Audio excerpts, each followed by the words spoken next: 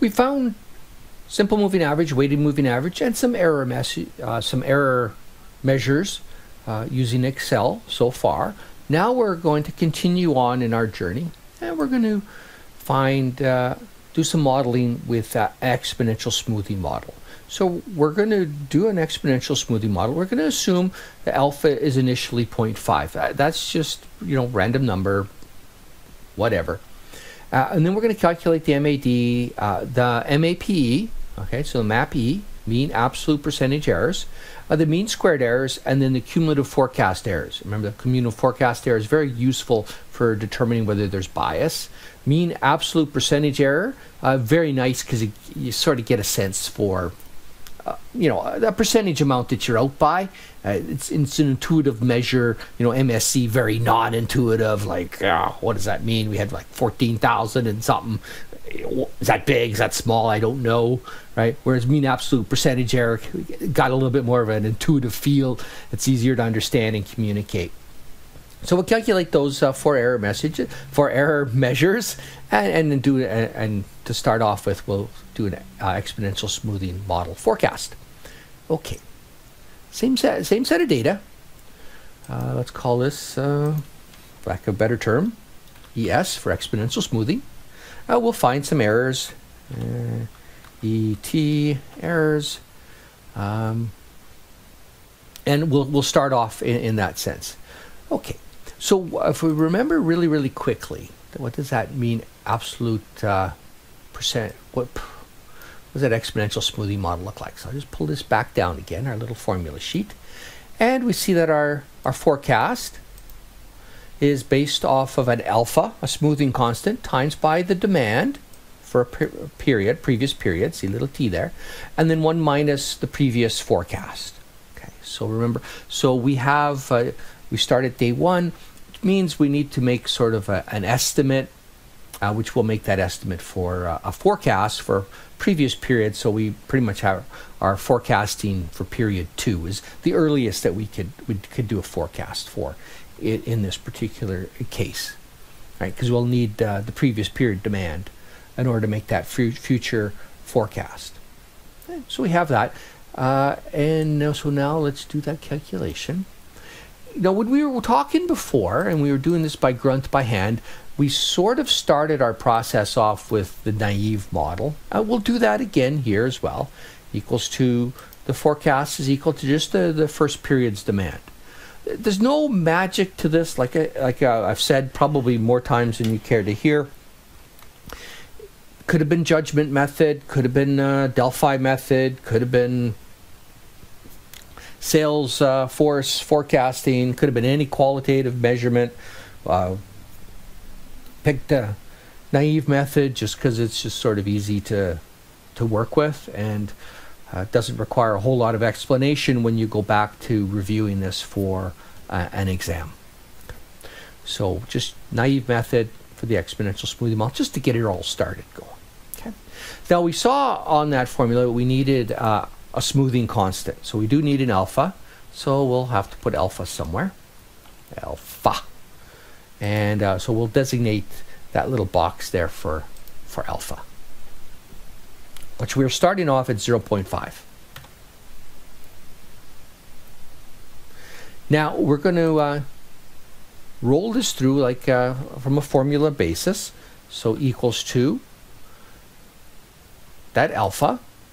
We're gonna absolute value that alpha because the alpha is the same for forecasts for every single period. Okay, so we want to make sure that that is absolute referenced, and then it's multiplied by the demand for the previous period. Okay, so let's just pull it, just so we don't get too lost. Just remember, alpha times by the demand. The demand is for a period before the forecast. Okay, and then we'll go 1 minus that alpha again, times by the forecast for the previous period.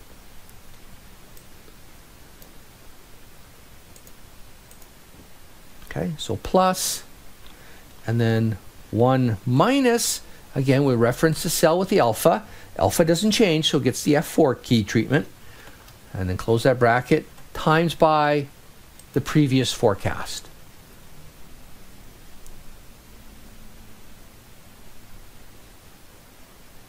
Okay, so we've just set up the formula, taken what we see in mathematical language, expressed it in referencing terms that Excel could work with, and now we're all set. We can just copy this formula all the way down.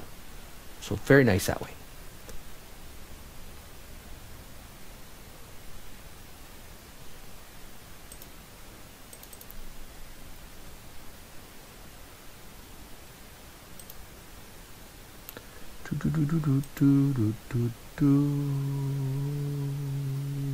Pull it down. Can't do a direct copy right off the gate because I don't have a matching cell on the left-hand side. So habitually doing that. And so at the very end there, we get our forecast for period 6. These forecasts are all pretty kind of close together. Doesn't matter if that's neither good nor bad. It's just what it is. Now I'm going to do something a little bit more innovative with the absolute deviation. So I'm going to calculate MAD again. I'm going to start on period 5. The reason for this is that I want to be able to compare the amount of error across all the models. So I'm going to start finding the errors on day 5, just to facilitate cross comparison. Yes, it would be perfectly correct to start it in day 2. You could do that. That would be fine. There would be nothing wrong with doing it that way. I'm just gonna, because I want to be able to compare across models, I need to be looking at the same stretch of data. I need to be looking at the same time period. Absolute value of the demand, again, minus way over here the forecast. Now, we're getting a whole series of columns here with numbers that look very, very similar to each other. It is, like I said, I know I've emphasized this in the previous clip. It's really easy to get stuff mixed up here, so we need to be very, very careful. Okay, I close that bracket. And I get a value. Copy that all the way down. Get rid of the one at the very bottom because it doesn't mean anything. Of course, there's no demand for day 60, but there are lots of forecasts, which we're very happy about. And then the MAD, same as before, equals to average. And then we just find the average of all those values. And about 108. Knock down a couple of decimal spots. Kind of goofy to get too carried away in that regard anyway. Right, so we've got an error band, and we can kind of see, okay, it looks like that weighted moving average right now is a little bit better than the exponential smoothing model with an alpha of 0.57. So now let's move on. Let's do map E next up in our bag of fun here. Map E. Now, map E, let's just pull that formula down here just so that we can see it again. Boom, on down, map E. Here we go. So, map E is we're going to take those absolute errors, divided by the demand, express it as a percentage. That's all the times by 100 does. And then sum up some stuff and divide by n. Sum up some stuff and divide by n is the mean part, right? Anytime we're summing up things and then dividing by the number of observations, we're just taking a simple average. We're just finding an average. So we'll find the absolute deviations, because we've already got the absolute deviations already.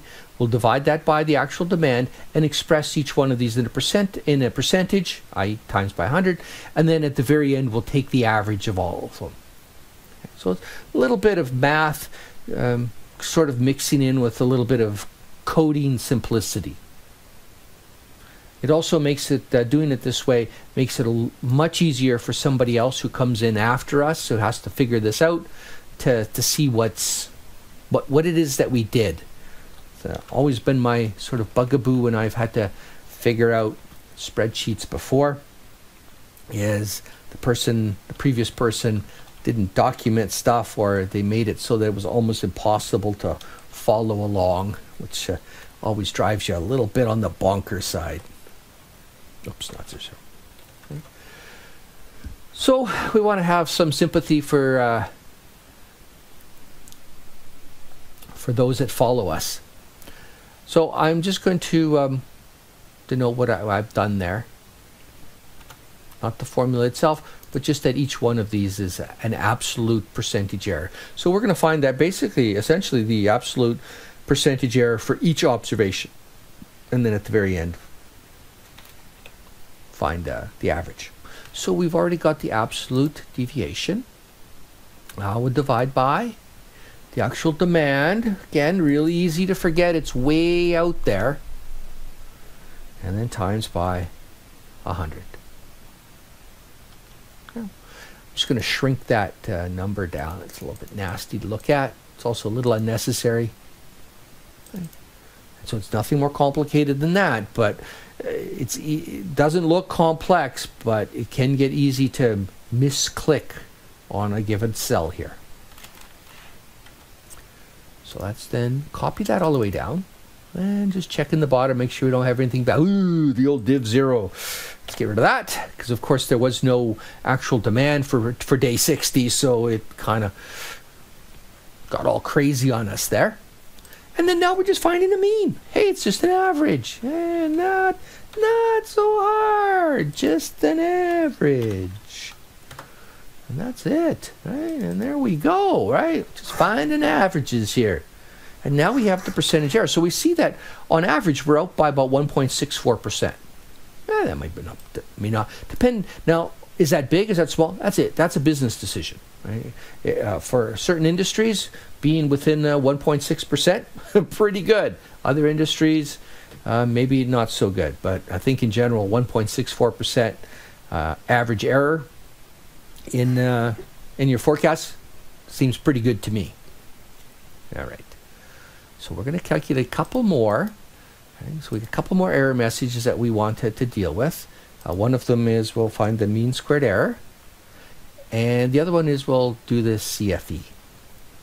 Okay. So we'll find the mean squared error. We'll put it right there in that box. And then we'll wrap it all up with cumulative forecast errors. Actually, I'm just going to change my mind here. I know it's the scourge of everybody to, why did you do this? It's on a video. Why didn't you edit it? It's live. It gives it a good flavor. Let's put the MSE over here. And I'll put the number green right there, because we're gonna streamline that calculation. And then last, do CFE. We're not gonna baby step the MSE calculation anymore. We're going big league here. Okay. So let's think about what that MSE is. And I'm just going to bring the formula back down.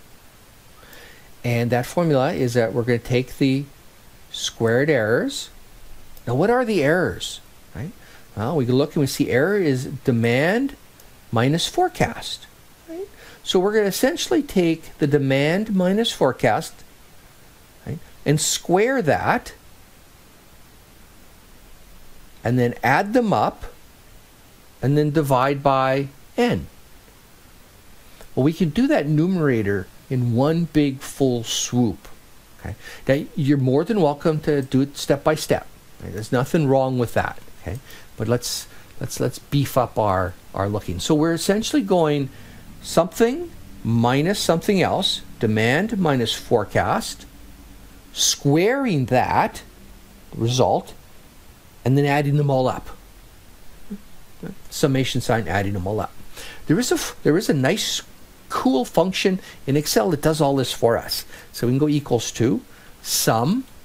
Now here's where it gets tricky. This is where you got to be a big league thinker. We're going x minus y and then squaring. There's other choices. We're not doing the squaring first. We're squaring the minus part. We're squaring the difference. So we need to make sure to be very careful that we're selecting the appropriate one of these functions, because they all start to look together, and if you got tired eyes, Or if you're like me and you have to wear glasses to see all this stuff, you'll be very careful in making sure that you're picking the correct one. And then after that, we're just going to reference the various cells. That's it. I'm going to reference the demands. Control Shift and down.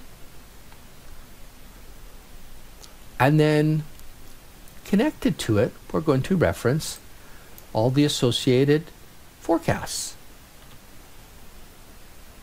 which were right there.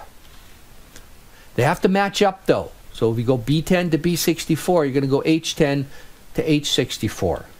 So I'm just going to kind of shortcut that a little bit. And we'll H10 to H64 because I know they have to match up perfectly. Now that gets us the numerator. Okay, let's bring this puppy down again. Right, that gets us the numerator. Right, that's the sum of the squared errors. Now we need, so it's the sum of the squared errors. Now we need to divide it by n. Well, we do have an all-purpose function from n, for n, and that is no more complicated than the count function. The count. We all remember the count from Sesame Street. We're going to count the demands. Why do we pick the demands? We could have picked the forecasts. I'm sounding like a Jewish count now. We count the demands. 1 demand, 2 demand, up to 64 demands. So I can go B10 colon B64. Again, could have done it for the forecast as well. It doesn't matter, right? As long as it's a count of every item. And that's it. So one big calculation does all the work that when we calculated mean squared error before, took a lot more effort and activity to do this calculation when we were using it for the weighted moving average. Now we've streamlined it. It's a little faster, and as you need these numbers, you need to calculate these numbers more quickly, it becomes a very, very useful function. Okay. So again, look at that. Sum x minus m, x minus y, and then the squared. That's the important part. Right? And then, of course, we need to divide by the n just to follow along with the formula. Okay, last thing that we'll do is the cumulative forecast errors. Okay, so cumulative forecast errors, we think this one through intuitively. So let's just bring down the cumulative forecast errors formula. There it is. We're just summing up those errors, right? Adding them up. It's just a running tally. That's it. Okay, so let's do a running tally on this. So our first set of errors will just be, again, error being the demand. Now, we're just going to make sure we get the demand, not something else. Right, like I said, minus the forecast that we care about in this case, which is the exponential smoothing model. So, minus that. And that's the first choice. Now, it's a running total, so it's going to equal to, I'm going to use brackets, although I know you don't need brackets. The next error, which is demand, minus the forecast, being very careful, and I'm picking the appropriate cells, plus the previous error. Now we want to stay away from all that absolute value stuff. Okay, don't go there. Don't use them, because cumulative forecast errors doesn't have sign. We're not getting rid of signs. Right? Negatives are added in and positives are added in as they are seen, as they are calculated. And then I push enter. The 227 here, this number, now I can copy that one down. See, I get negatives. This is good. This is good. There's nothing wrong with negatives. Okay. It is what it is. Right? You get negatives, you get positives. That's fine. Although when we see at the very end, on day 59, that we have a negative 1726, well, what does that mean? Right? That means our errors are trending on the negative side. Let's pull down our formula and look at our error formula right here. And we see, okay, if error is negative, that means that demand must be less than forecast. So we're forecasting values higher than we're actually getting. So our forecast is out. It's maybe overly optimistic. We've got to think of how can we fix that. Perhaps it could be that the alpha is incorrect or is not the best alpha. And that's what we'll worry about in our next step. So now let's, I'm going to make a copy of this spreadsheet, and then now we're going to use Solver to find the optimal value for alpha. Actually, let's do that in another clip.